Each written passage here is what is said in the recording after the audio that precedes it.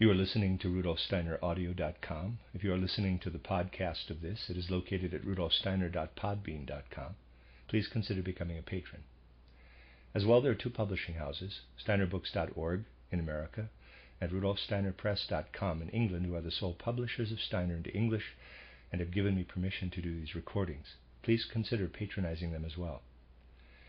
This is a reading of a collection of lectures, volume 165 in Steiner's Collected Works, entitled Unifying Humanity Spiritually Through the Christ Impulse. Translated by Christian von Arnim. 13 lectures held in Berlin, Dornach, Basel, and Bern between the 19th of December, 1915, and the 16th of January, 1916. Lecture 1, given in Berlin on the 19th of December, 1915. Let us this day begin once again with particular strength of devotion in our hearts, by thinking of those who are posted out in the fields where the events are happening, and who today have to devote their life and soul to the great tasks of our time. Quote, "Spirits of your souls, active guardians, may your wings bear the beseeching love of our souls to the human beings on earth committed to your keeping, that, united with your power, our prayer may radiate in help to the souls it lovingly seeks." Close quote. And for those who have already passed through the portal of death in this time of grave human duties, as a result of the great demands of the present, let us say these words once more in the following form.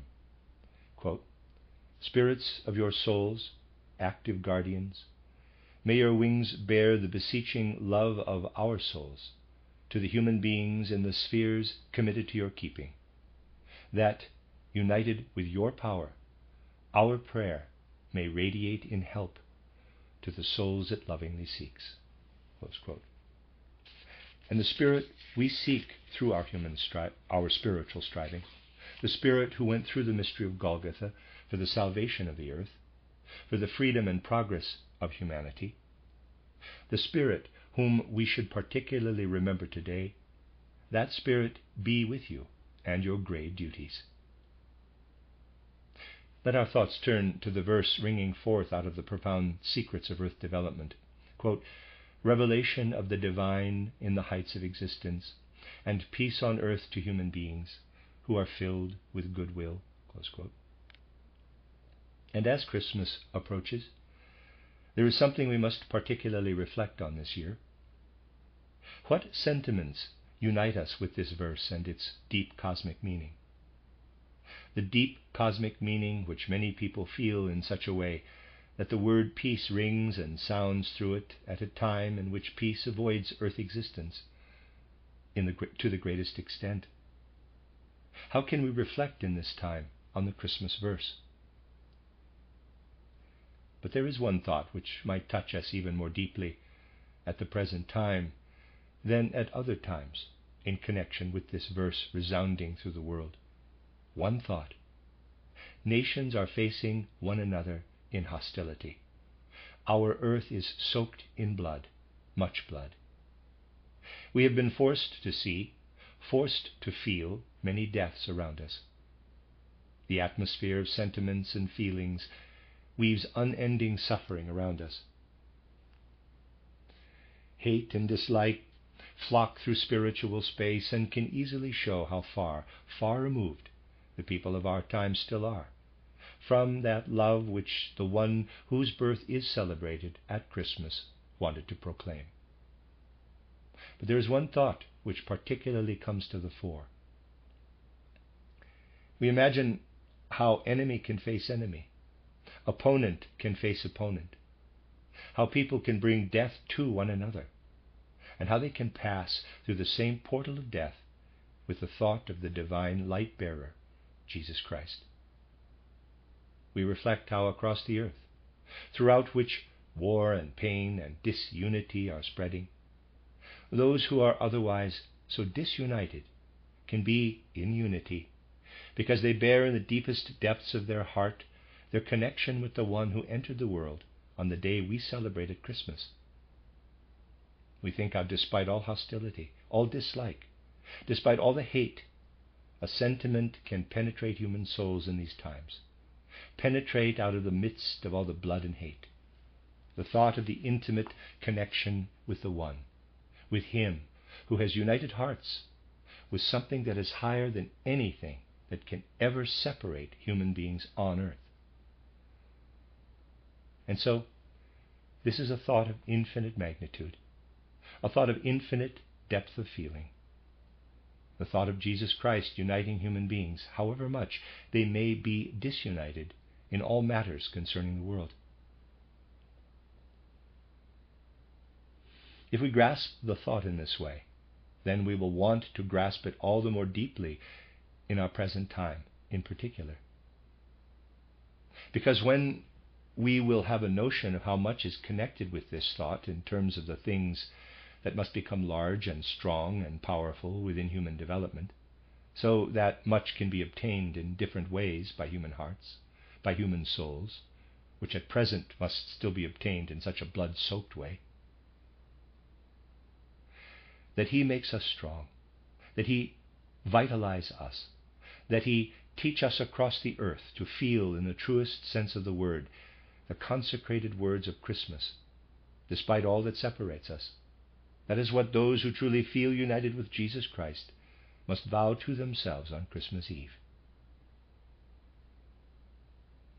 There is a tradition in the history of Christianity which keeps recurring in later times and which, over centuries, became a custom in certain regions. In ancient times already, believers in various regions had presented to them the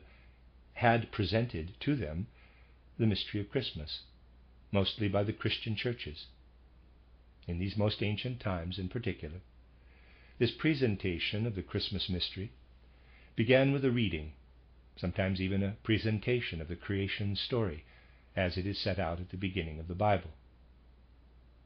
The first thing to be presented, particularly in the Christmas period, was how the cosmic word sounded from the depths of the cosmos, how creation gradually came about out of the cosmic word, how Lucifer approached the human being, and how as a result human beings started earth existence in a different way from the existence that was intended for them before Lucifer approached them.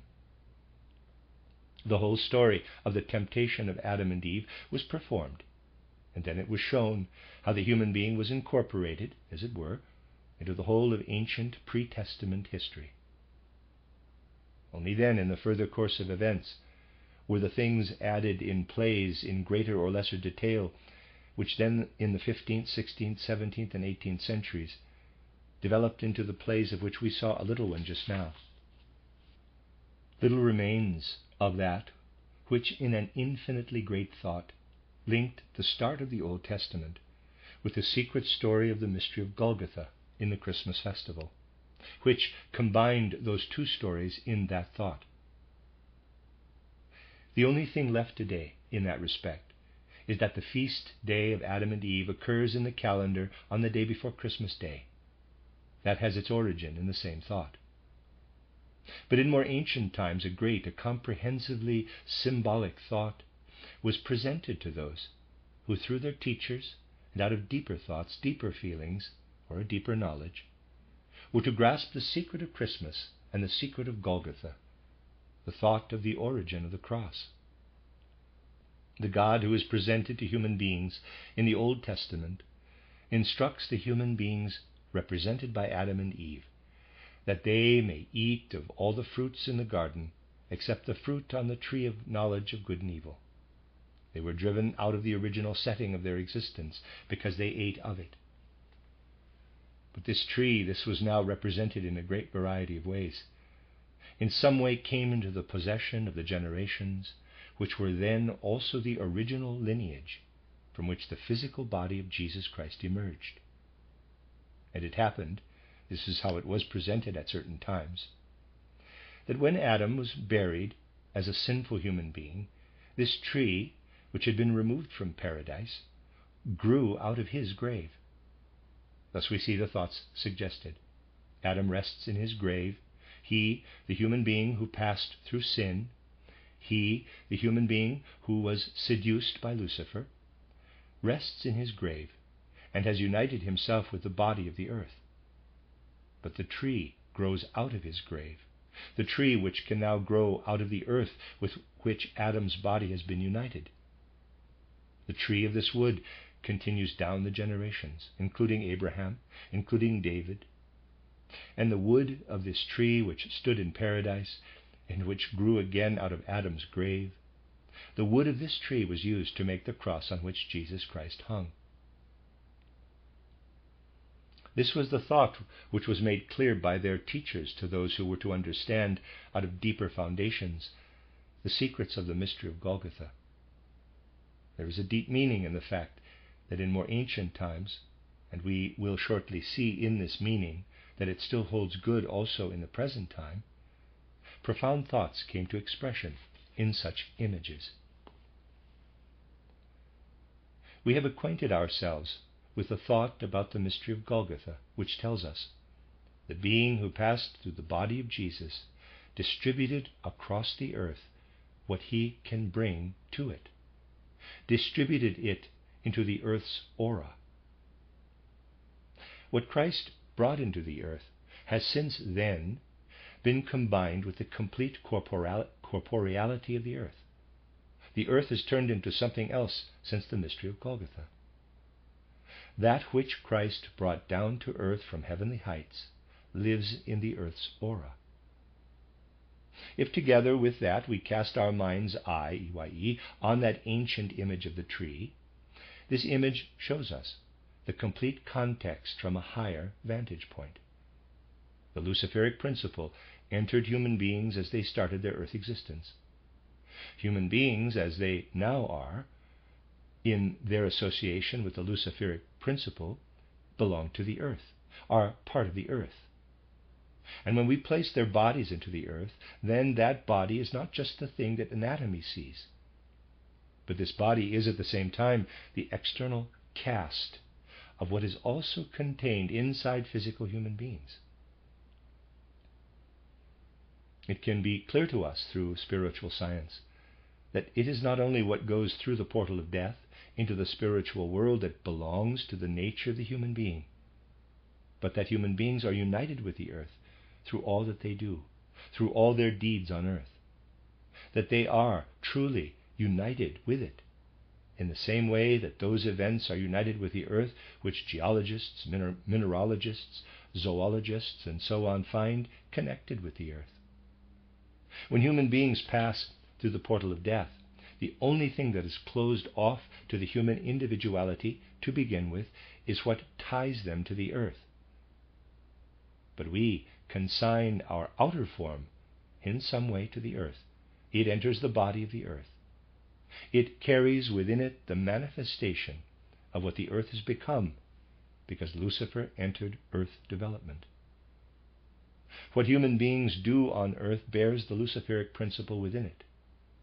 Human beings introduce this Luciferic principle into the earth's aura. It is not just what was originally intended with the human being that arises or blossoms from human deeds, from human activity.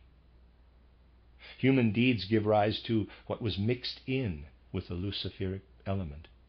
That is contained in the earth's aura.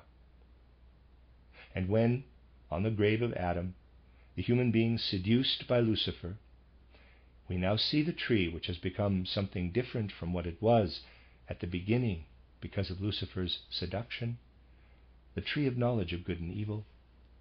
Then we see everything that human beings have provoked because they left their original position, because they turned into something else through Lucifer's seduction, and therefore introduced something to earth evolution that was not previously intended for them. We see the tree growing out of what the physical body is for the earth, what has been stamped into its earthly form, what makes human beings on earth appear in a lower sphere than what they would have become if they had not passed through the Luciferic seduction. Something grows out of the human being's whole earthly existence, which has entered into human development through the Luciferic seduction, temptation. By seeking knowledge, we seek it in a different way to the one originally intended for us. But that means that what grows out of our deeds on earth is different from what it could be in accordance with the original decision of the gods. We shape an existence on earth that is not the same as the one determined for us by the original decision of the gods. We mix something else into it, which we have to think of in a very specific way if we want to understand it properly. We have to tell ourselves, I have been placed in earth development. That which I contribute to earth development through my deeds bears fruit. It bears fruits of knowledge, which I have obtained because I have been given knowledge of good and evil on earth. This knowledge lives in the development of the earth. This knowledge is there. But in looking at this knowledge, it turns into something else for me from what it should originally have been. It turns into something else for me, which I must change if the goal of the earth and the task of the earth is to be achieved. I see something grow out of my deeds on earth which must change. The tree grows which becomes the cross of earth existence. The tree which becomes the thing to which human beings must develop a new relationship, because it is the old relationship that makes the tree grow. The tree of the cross, that cross which grows out of luciferically tinged earth development, grows out of Adam's grave, out of the kind of human nature which Adam has become after the temptation. The tree of knowledge must become the trunk of the cross, because human beings must unite with the properly perceived tree of knowledge, as it is now, in order to achieve the goal of the earth, the task of the earth. Let us ask ourselves, and here we touch on an important secret of spiritual science, how is it with regard to the components which we have come to know as the elements of our human nature? Well, we know that our I, capital, is the initially highest component of human nature. We learn to say I to ourselves at a certain time during childhood. We enter into a relationship with this I from the time onward to which we can remember back in later years. We know from various spiritual scientific observations that up to that time, the I itself acts in a formative and creative way in us, up to the moment that we acquire a conscious relationship with our I. This I is also present in the child, but it is at work in us. It first forms the body in us. To begin with, it works with supersensory forces from the spiritual world. Once we have passed through conception and birth, it continues to work for some time, which may be years, on our body, until we have our body as a tool so that we can consciously grasp ourselves as an I. A profound secret is associated with this entry of the I into human physical nature. We ask a person when we met him, "How old are you?" He tells us his age as the years which have passed since he was born.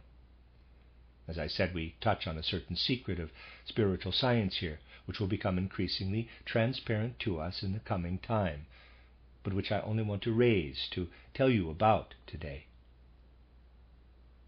What a person tells us about his age at a certain time of his life only relates to his physical body. It tells us no more than that his physical body has developed for the period since his birth.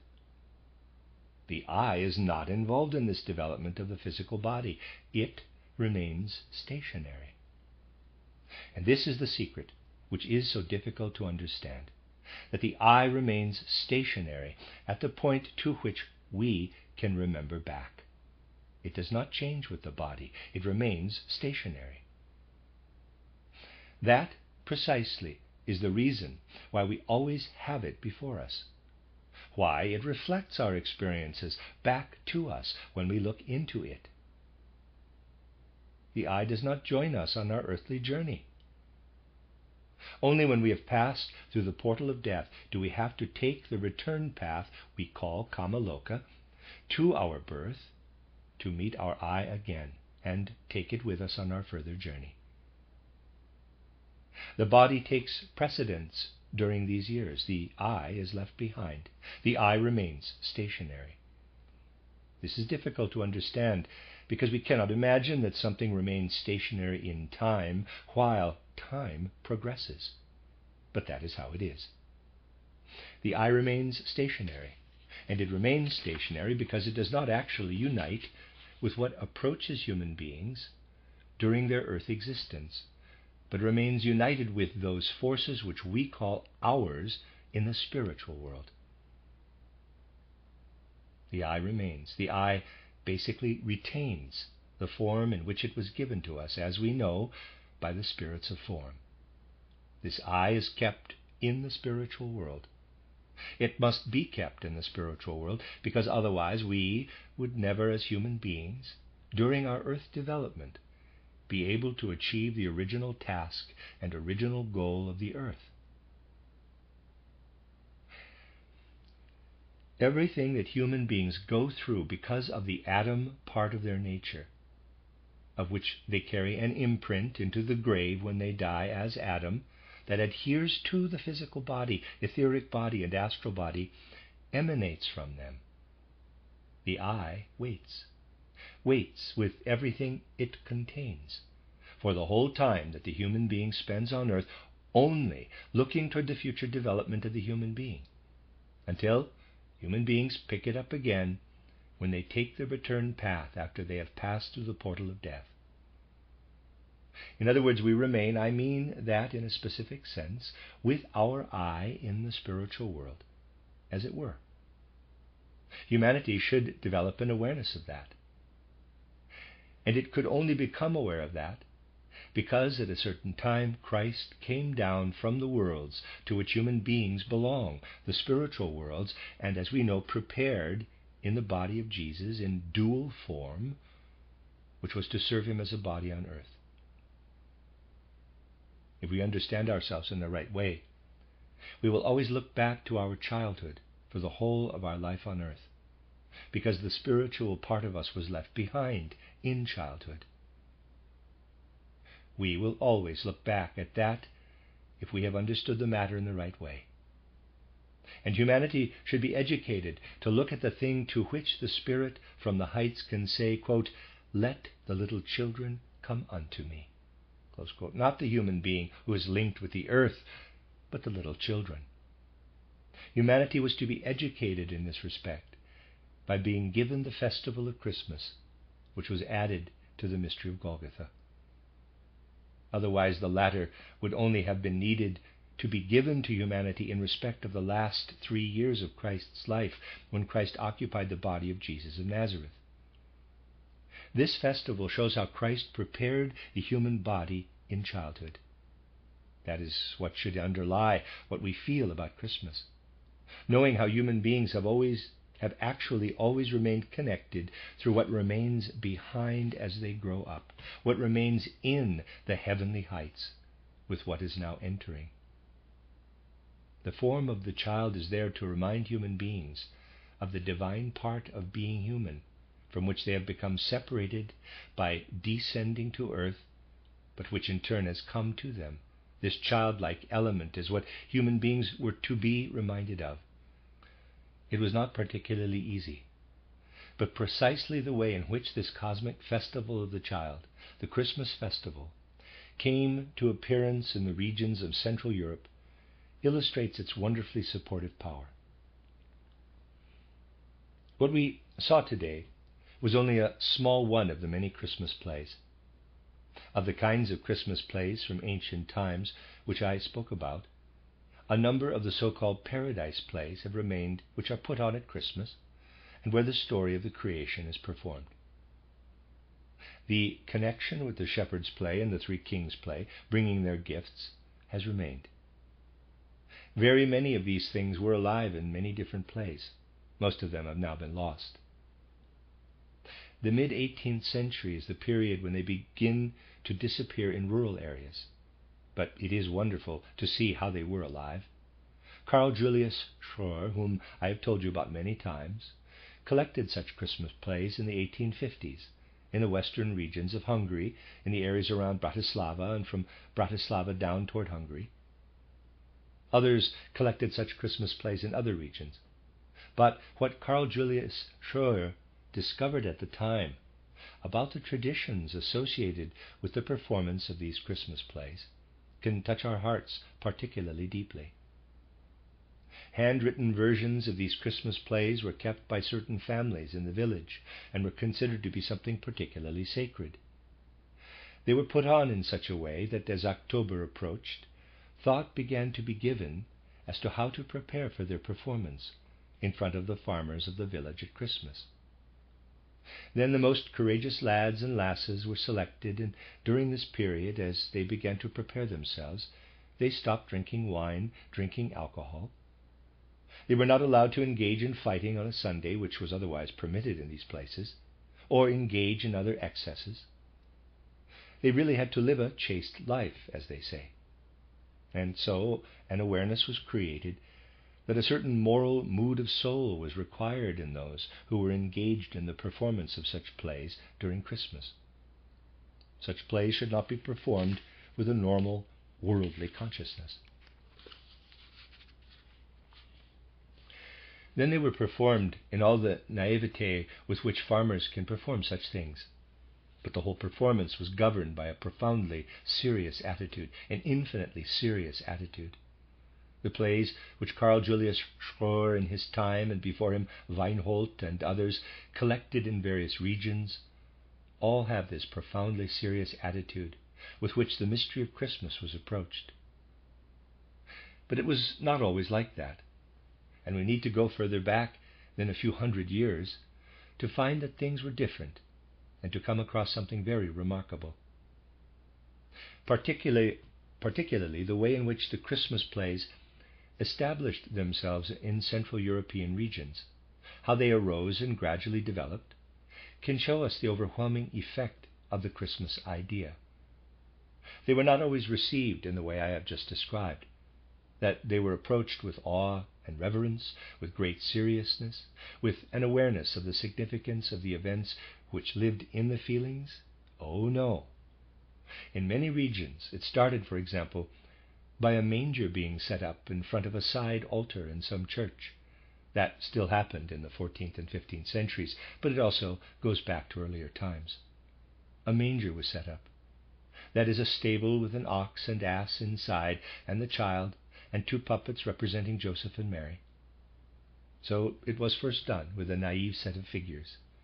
Then greater life was to be introduced, but at first by the clergy. Priests dressed up as Joseph and Mary, and they acted out a performance instead of the puppets. At the beginning, they even performed it in Latin. This was considered very important in the ancient church, because it appears that a very deep meaning was attached to those watching or listening, understanding as little as possible of the matter, but only observing the outward gestures. But they soon got fed up with that. They also wanted to understand something of what was being performed for them. So a start was made in putting some sections into the local language. Then finally a feeling awoke in people that they wanted to be involved and experience it themselves. But the whole thing was still quite alien to them. We have to remember that as late as the 12th and 13th centuries, there was no familiarity with the holy secrets of Christmas, for example, which we so much take for granted today. We have to remember that the people heard the Mass year after year, at Christmas also the Mass at midnight, but they did not hear the Bible. That was only available for the priests to read. They only knew individual bits of Holy Scripture, and it was really also to acquaint the people with what had happened long ago that it was performed as a drama by the priests to begin with. They only became familiar with it in this way. Now, I have to say something which I have to request very much that it should not be misunderstood. But it can be said because it corresponds to pure historical truth. the involvement in these Christmas plays did not immediately result from some kind of mystery mood or something like that. That's not what it was like. It was the desire to take part in what was being presented to them, to be involved, to act, which brought the people to the plays. And in the end, they had to be permitted to be involved. The plays had to be made more comprehensible to the people. Making them more comprehensible was a gradual process. For example, the people did not understand to begin with that the baby lay in the manger. They had never seen that, a baby in a manger. Previously, when they were not allowed to understand anything, they had accepted it. Now, when they were to be involved, the whole thing had to be comprehensible for them. So, only a cradle was put there for them. And the people became involved as they walked past the cradle. Everyone stood next to it and rocked the baby for a while, and so this kind of involvement developed. There were even regions in which things started seriously, but once the child was there, everyone became boisterous and shouted and indicated with dancing and shouting the joy which they felt now that the child was born. It was received in a mood that arose from the desire to be in motion, the desire to experience a story. But the story contained such great, such mighty things that a very profane mood, it was a profane mood at the beginning, gradually developed into the sacred mood, which I have just spoken about. The subject itself spread its sanctity over a reception which could not at the beginning be described as holy. It was particularly in the Middle Ages that the holy Christmas story first had to take hold of the people. And it took hold of them to the extent that they wanted to prepare themselves morally in a very intensive way as they were performing their plays. What was it that captured human feelings, the human soul? The sight of the child, the sight of those things which remain holy in human beings while their other three bodies unite with earth development. Even if in certain regions and at certain times the story of Bethlehem took on grotesque forms, it lay in human nature to develop this holy view of the child's nature, a view which is connected with the aspect which entered Christian development right from the beginning. An awareness of how that which remains at rest in human beings when they start on their earth development has to enter into a new connection with that which has combined with the earthly human being, so that human beings give to the earth the wood from which the cross must be made, with which they must enter into a new connection. In the more ancient periods of Central European Christian development, it was actually only the idea of Easter which was widespread among the populace, and the idea of Christmas supplemented that gradually in the way I have described. Because what is written in the Heliant and similar works is the work of individual people, but it was certainly not widespread. The popular aspect of Christmas arose in the way I have just described. It shows in a truly magnificent way how the idea of the connection with the childlike aspect, the pure, true, childlike aspect, which appeared in a new form in child Jesus, took hold of people. If we combine the power of this idea with the thought that this idea in the souls is the only one which to begin with can live in our earth existence, then it is the right Christ idea. And thus the Christ idea grows in us. Thus the Christ idea turns into what must gradually grow strong in us if the further development of the earth is to happen in the right way. Just consider how far human beings are still removed in our present existence on earth from what is concealed in the depths of the Christ idea. A book by Ernst Haeckel, you might have read about it, is being published in these days, titled Ewigkeit, Weltkriegsgedanken über Leben und Tod, Religion und Entwicklungslehre, Eternity, Thoughts in a Time of World War about Life and Death, Religion and Evolutionary Theory. A book by Ernst Haeckel is undoubtedly a book that is the result of a serious love of truth, is undoubtedly a book that most earnestly seeks the truth. The book is said to be roughly about the following. It aims to describe what is currently happening on earth, how the nations are living in war, how they are living in hate with one another, how there are innumerable deaths each day. All these thoughts which impose themselves on human beings in such a painful way are also mentioned by Ernst Haeckel, always against the background of a view of the world as it is seen by him from his perspective.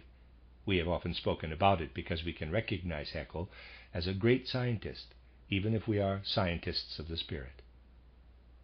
That is, from the perspective which, as we know, can also lead to other things, but which leads to what we can observe in the more recent phases of Haeckel's development. Now, Haeckel is reflecting on the World War. He, too, thinks of the blood that is flowing, of the many deaths that surround us. And he poses the question, can religious thought persist in the face of these things? Is it possible to believe in any way, Haeckel asks, that some wise providence, a benevolent God, governs the world, when we see that the lives of so many people are cut short, that they are dying daily by pure chance, as he puts it, through no cause which could in any way be shown to be connected with any wise cosmic governance, but through the chance, as he says, that one might be hit by a bullet or have an accident?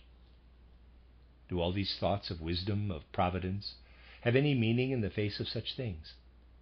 Is it not precisely events such as these which prove that human beings simply have to accept that they are nothing more than what externally, materialistically conceived evolutionary history shows us, and that basically it is not wise providence, but chance which governs all earth existence? Is it possible to have any religious thought, Haeckel thinks, than to resign oneself, to tell oneself that we simply give up our lives and are absorbed into the great universe? But if this universe, we can ask further, Haeckel does not go on to do so, if this universe is nothing more than the interplay of atoms, does this life of human beings really give meaning to earth existence? As I said, Haeckel does not go on to ask this question, but he gives the answer in his Christmas book. It is precisely events of the kind which touch us so painfully now.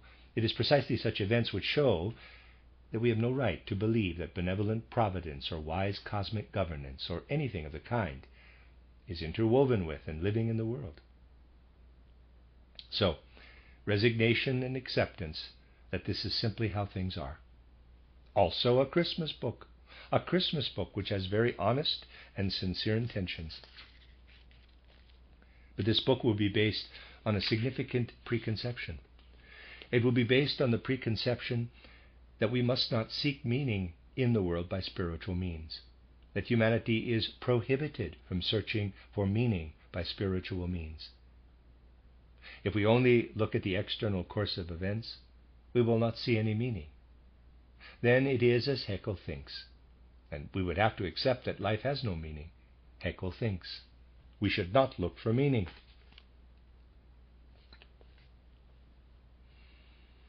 In contrast, could not another person come and say, quote, if we only keep looking at current events in such an external way, if we only ever keep pointing out the countless bullets that strike people at this time, if we only look at these things and they seem to be senseless, that precisely shows us that we have to seek their meaning at a deeper level.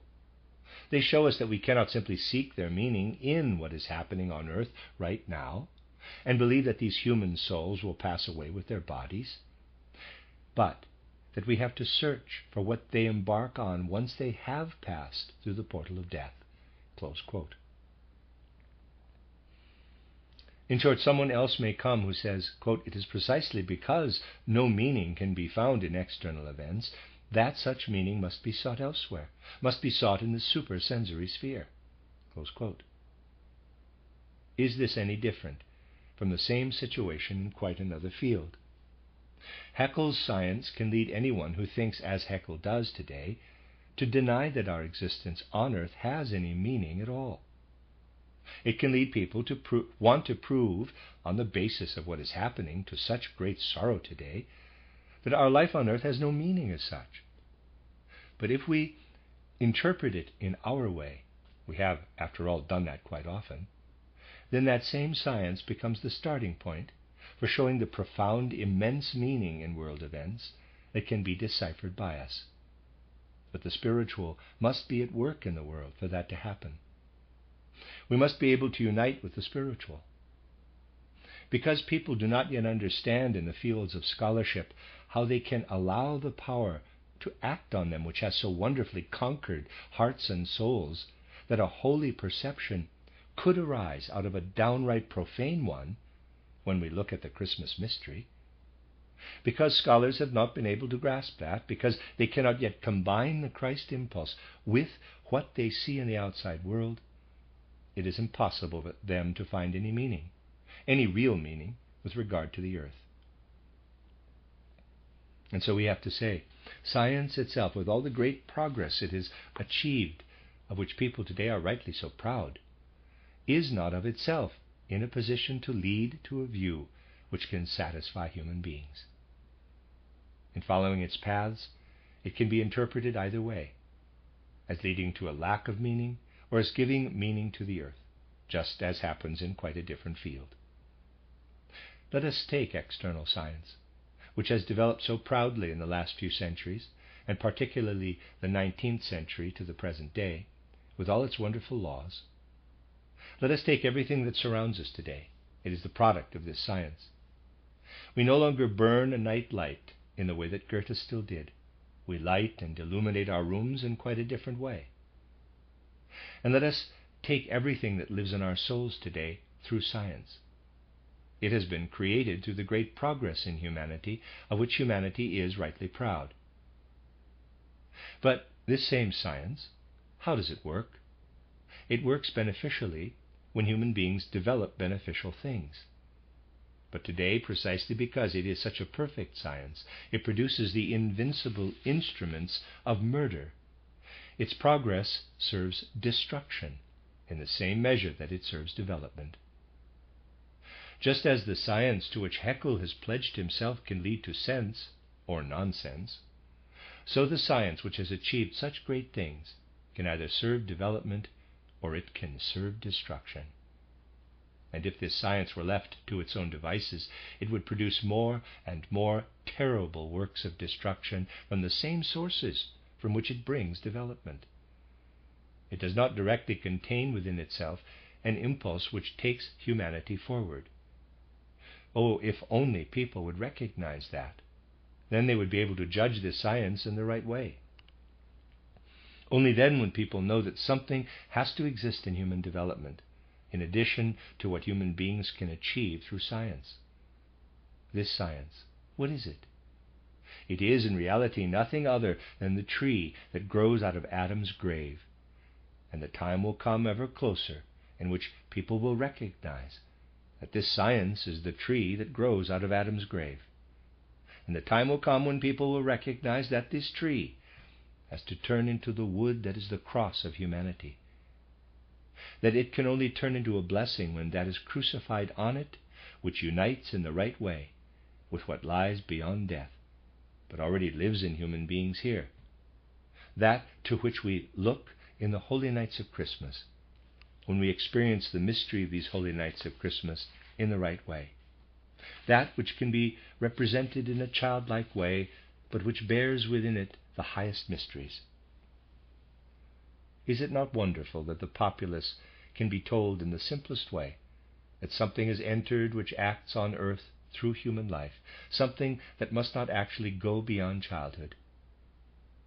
It is related to the aspect of which human beings are a part as something transcendental. Is it not wonderful that this preeminently transcendental, invisible part could come so close to human souls in such a simple image, to the simplest human souls? Those with learning will also still have to tread the path trodden by these simple human souls.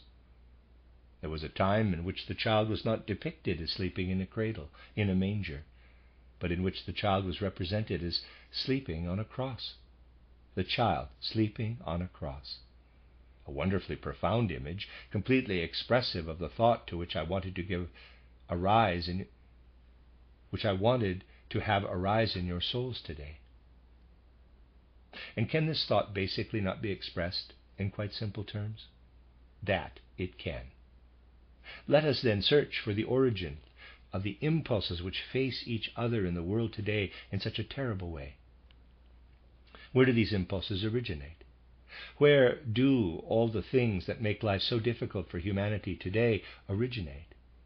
Why do they have their origins? They have their origins in all the things which we only become in the world from the time onward to which we can remember back. If we go further back than this time, we go back to the time when we are called as little children who can enter the kingdom of heaven. In this time nothing originates, nothing lies in human souls of that which is conflict and discord today. The thought can be expressed as simply as that. But today we have to see spiritually that there is something so archetypal in human souls that it goes beyond all human conflict, all human disharmony. We have often spoken about the ancient mysteries, which aimed to awaken in human nature those things which allow human beings to look up to the supersensory sphere. And we see that the mystery of Golgotha placed this supersensory mystery in the arena of history so that all human beings could perceive it. Fundamentally, that which unites us with the true idea of Christ is present in us, truly present, because there can be moments in our life, in a real sense now, not in a metaphorical sense, in which we can bring to life what we have received as children, despite everything that we are in the external world. In despite of everything that we are in the external world. And we can do so by going back, feeling our way back to our childhood perspective, by looking at human beings as they develop between birth and death, by being able to feel that within us. I lectured publicly about Johann Gottlieb Fichte last Thursday. I could have added something which would not have been fully understood then, which explains much about what lived particularly in this, in his own way, pious figure. I could have talked about why he became as special as he did, and I would have had to say, because he retained more of his childlike nature than other people, despite his old age. Such people have more of the childlike nature within them than others. They become less old, such people. Truly, such people retain more of what is present in childhood than other people. And that indeed is the secret of many great people, that they can remain children in a certain sense right into old age. That even when they die as children, expressed relatively, of course, as we have to keep with life. The mystery of Christmas, sight of the divine child who was chosen to become the vehicle of Christ, addresses that which lives as childlike nature in us. We look to him as the child over whom Christ is already poised, who in truth went through the mystery of Golgotha for the salvation of the earth. Let us bear in mind, when we commit the imprint of our higher human being, our physical body, to the earth, that is more than just a physical process. Something spiritual happens as well. But this spiritual event only happens in the right way because the Christ being, who passed through the mystery of Golgotha, has flowed into the earth's aura. We do not see the whole earth in its entirety if we do not see Christ united with the earth since the time of the mystery of Golgotha. Christ whom we pass by like we pass by all supersensory things, if we only feel equipped in a materialistic sense, but whom we cannot pass by if the earth is to have a true meaning for us. That is why everything is dependent on us being able to awaken in us that which opens our view into the spiritual world. Let us turn Christmas into the celebration which it should be, especially for us. A celebration which serves not just the past, but which should also serve the future. The future which gradually must bring the birth of spiritual life to the whole of humanity. Let us unite with the prophetic feeling, the prophetic prescience, that such a birth of the spiritual life must be made accessible to humanity, that such a great Christmas must influence the future of humanity, must influence the birth of something that gives meaning to the earth in the thoughts of human beings. The earth has objectively received this meaning because the Christ being has united with the earth's aura through the mystery of Golgotha. Let us reflect at Christmas how light has to enter human development out of profound darkness, the light of spiritual life. The embers of the old light of spiritual life that existed before the mystery of Golgotha must die out, and it must be resurrected, reborn after the mystery of Golgotha, through the awareness in human souls that these human souls are connected with what Christ has become for the earth through the mystery of Golgotha.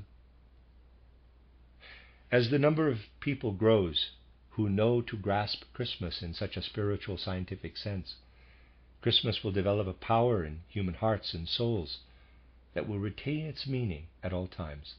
At times when human beings can give themselves over to feelings of happiness, but also in those times in which human beings must give themselves over to that feeling of sorrow which cannot but fill us today when we think of the great suffering in our time. The way in which looking up to what is spiritual can give meaning to the earth has been expressed by a person in beautiful words, which I wish to quote to you today. Quote, "What gave my eye the strength to see deformity dissolve away, the nights turn to bright suns, disorder turn to order, and decay to life? What through the confusion of time and space guides me safely to the eternal spring of truth, beauty, goodness, and delight, and therein immerses all my striving for destruction? It is, since in Urania's eye the deep, clear in itself, blue, calm, pure flame of light, myself I saw. Since then this eye rests deep within me, and it is within my being, the Eternal One, lives in my life, sees in my seeing." Close quote. And in a second small poem, quote, "There is nothing but God, and God is nothing but life. You know it, I know it, as you do. But how can knowledge be were it not knowledge of God's life? How much, alas, I wanted to devote myself there too, but where to find it? If it flows in some way into knowledge, transformed it is into appearance, mixed up with it, surrounded by its cloak. The cloak clearly rises up before you. It is your I, capital. Let everything destructible die off. And henceforth only God lives in your striving. See through to what your striving lives beyond. Then you will see the cloak as what it is, and you will see divine life as it is unveiled." Close quote. It is, however, the case that people no longer know how to respond to those who point them to a vision of the spiritual that gives meaning to the earth. It is not only the materialists who do not know how to respond. The others who think they are not materialists because they always have God or Lord on their lips, they often do not know either what to make of these guides who point us toward the spiritual. Because what could have been achieved with a person who says, quote, "There is nothing but God. Everything is God. God is everywhere, everywhere." Close quote. The person who said these words, quote, "See through to what your striving lives beyond. Then you will see the cloak as what it is, and you will see divine life as it is unveiled," close quote, sought God everywhere. He who wants to see divine life everywhere, he could be accused of not admitting to the world, of denying the world. People would call him a denier of the world. Of the world, yes. His contemporaries accused him of denying God and therefore forced his dismissal from university. Because the words I read to you come from Johann Gottlieb Fichte, he in particular is an example of how what in the mystery of Golgotha and following on from the mystery of Golgotha in the Christmas mystery can resound as an impulse in tones of the soul if it continues to live in the human soul throughout earth existence. This can open up a path on which we can find the consciousness in which our own I coalesces with the earth's I, capital, because the earth's I is Christ, through which we develop something in the human being which has to keep growing if the earth is to head toward the development to which it was destined from the beginning. So, in the sense set out once again today, let us allow the idea of Christmas to become an impulse in us, particularly in the spirit of our spiritual knowledge. Let us attempt, by looking up to this idea of Christmas, not to see the senselessness of earth development on the basis of what is happening around us, but let us also see something in suffering and pain, in conflict and hate, which ultimately will help human beings to progress, which really does take humanity a step forward. Rather than looking for the causes, which can in any case easily be covered up in the dispute between the parties, rather than looking for the causes of what is happening today, it is more important to cast our eye, EYE, on possible effects, those possible effects which we have to think of as healing, as bringing healing to humanity. The nation, the people, will do the right thing, which is capable of turning what can grow out of the blood-soaked soil into something healing for the future of humanity. But something healing for humanity will only arise if humanity can find the way to the spiritual worlds, if people do not forget that there must not just be a Christmas on a specific date, but a lasting Christmas, a lasting birth of the divine spiritual in physical human beings on earth. Let us enclose the sanctity of this thought in our souls, particularly today. Let us hold it over the Christmas period, which can also be a symbol for us in its outward course of the developing light. In these days, this season, there will be darkness on earth to the maximum extent that can happen here on earth. But while earth is living in such profound outer darkness, we know the earth's soul is experiencing the light of Christmas, is beginning to keep watch to the greatest extent. The Christmas period is associated with the time of spiritual watchkeeping, and this time of spiritual watchkeeping should be linked with a commemoration of the spiritual awakening of earth development through Jesus Christ.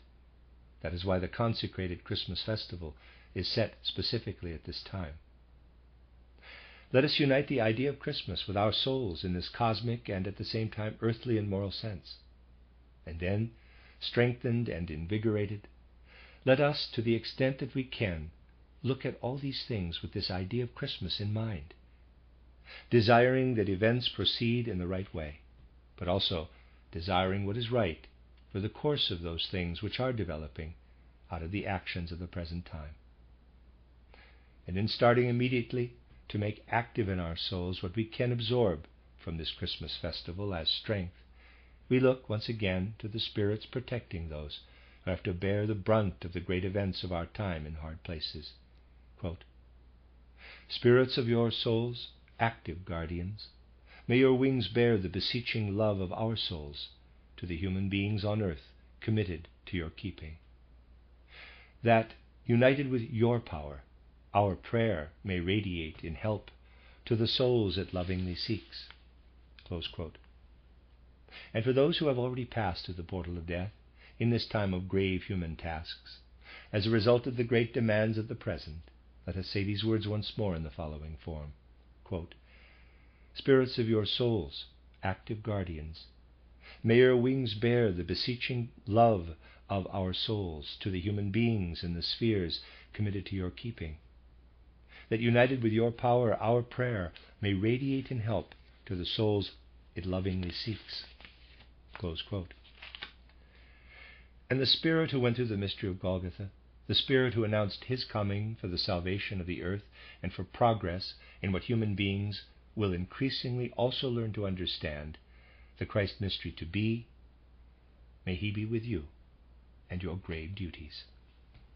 The end of Lecture 1.